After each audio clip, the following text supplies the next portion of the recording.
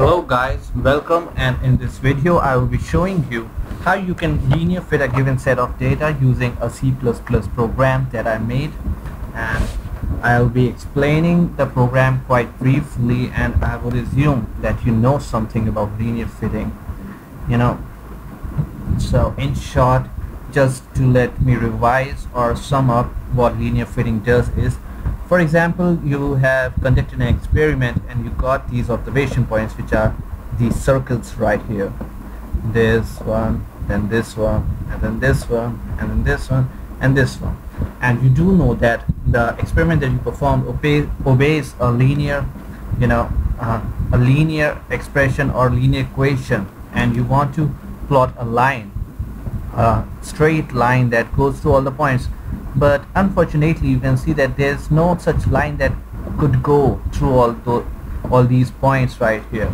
So in order for your observations to be uniform across the world, I mean, for example, if you choose to drop this point and this point and you choose to join these 2 points only, then you would get some slope and some intercept, and your line, and that is a line of equation like this, where A is the slope and B is the intercept.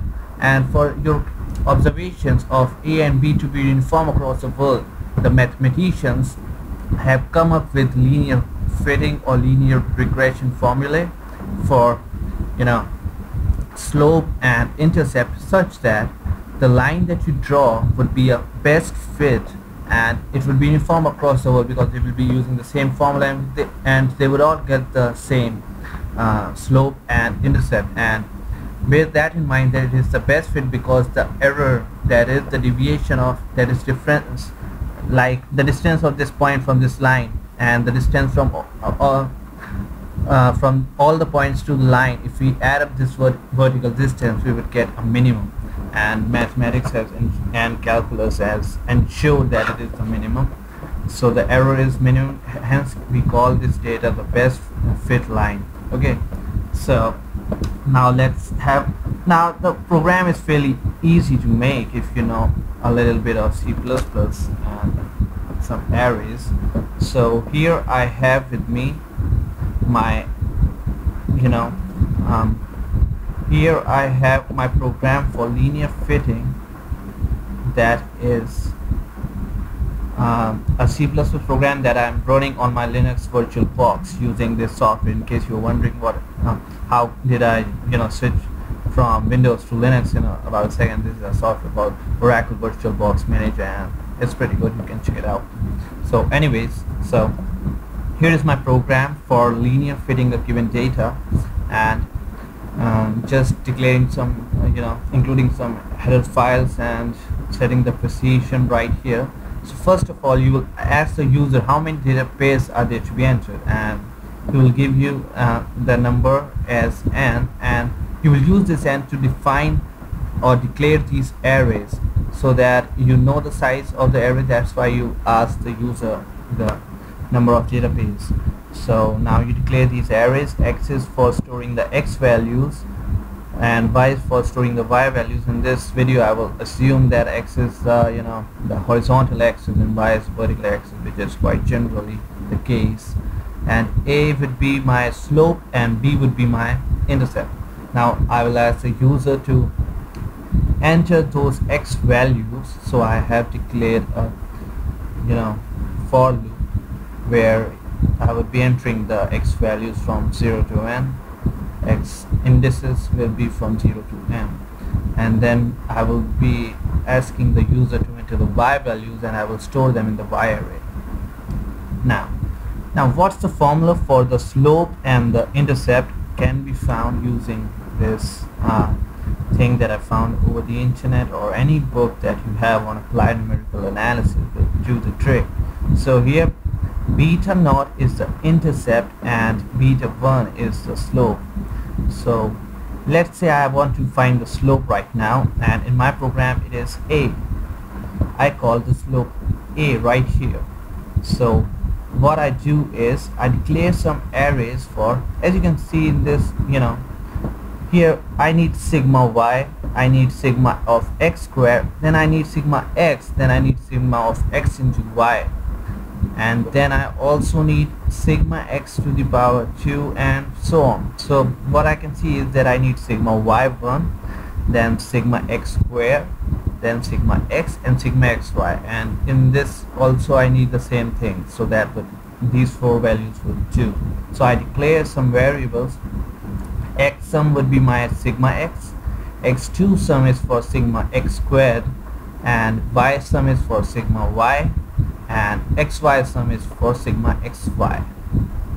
Okay, so now now you will start a loop that would store that will calculate sigma x right here, and sigma y, then sigma x squared. That's why x, since it is x squared, that's why I'm adding power of xi to the 2, because that is the square function. You would have to use the CMath library for that to be used, and then sigma xy right here. And if you don't understand it right now, I would suggest that you pause the video and think about it. What am I doing actually right here? Because if you know how to find sums of errors, then it would seem pretty natural. Anywho, now I apply the formula of the slope right here, which was taken from here. Here it says n into sigma of, let me just minimize both the windows. It's getting quite confusing otherwise. Okay, so here we are.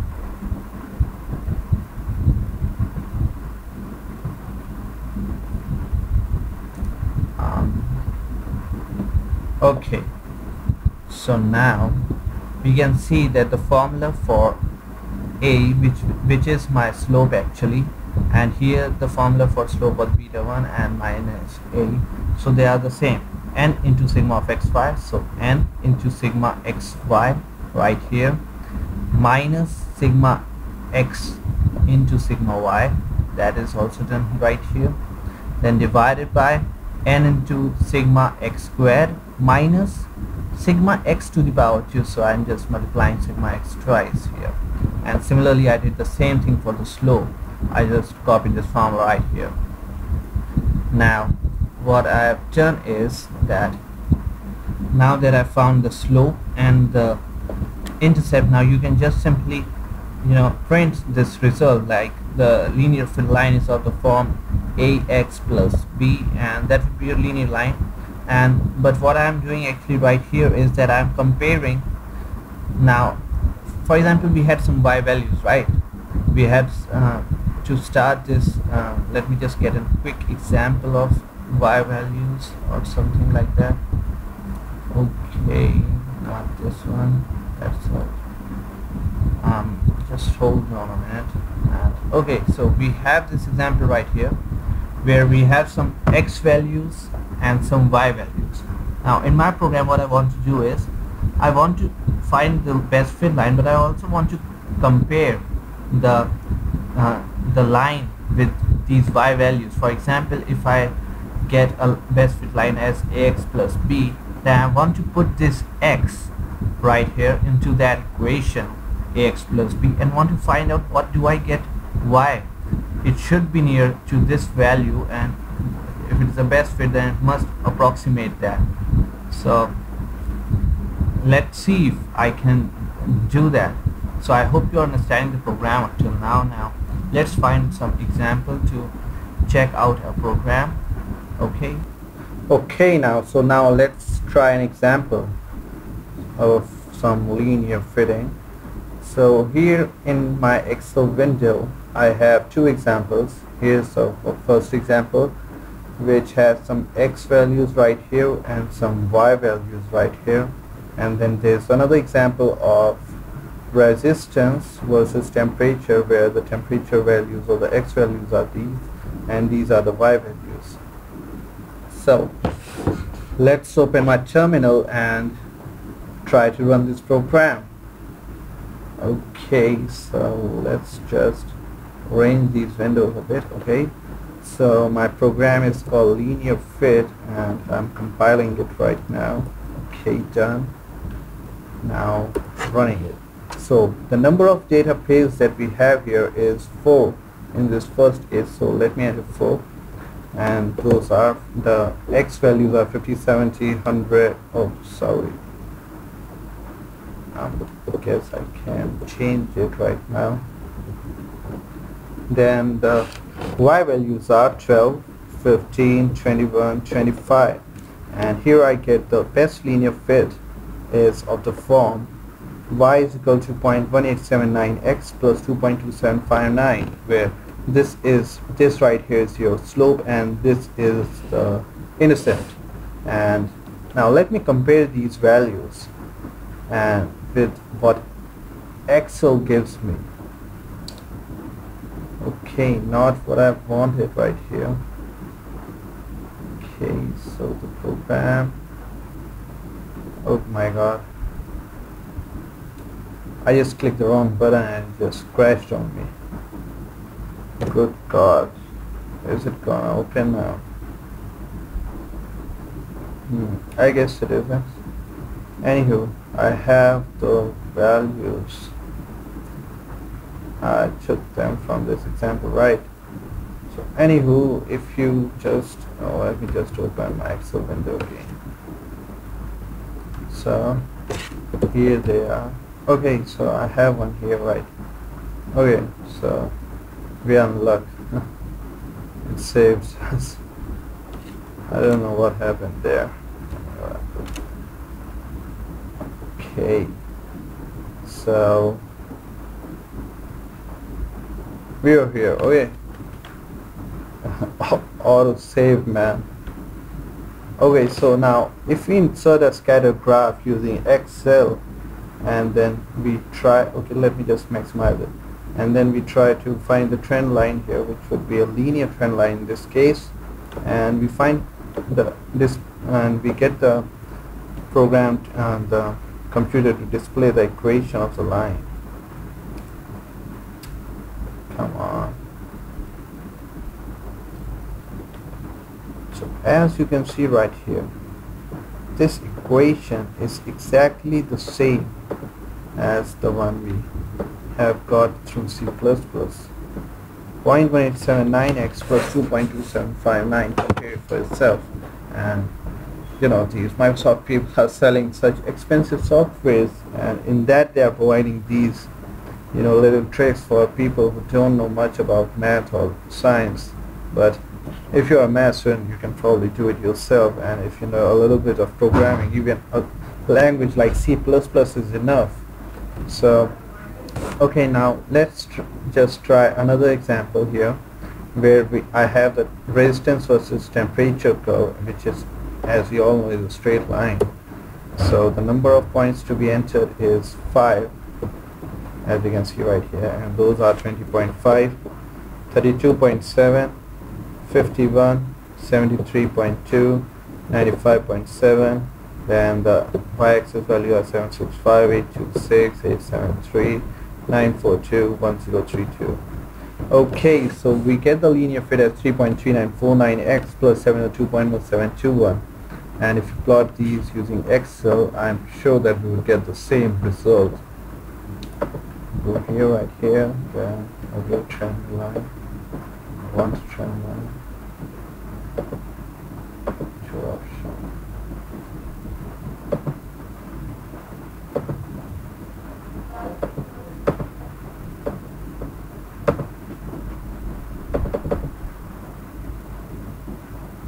And once again you can see that we have an exact same equation.